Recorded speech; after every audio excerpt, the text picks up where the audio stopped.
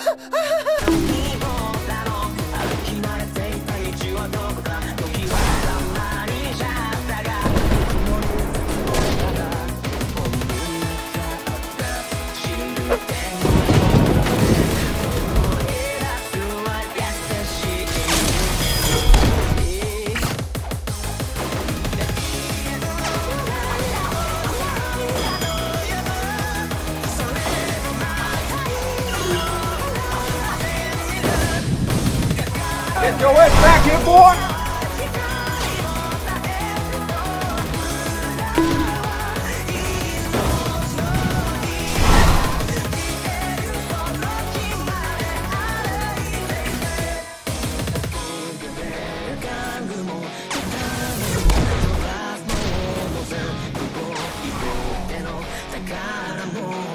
Huh?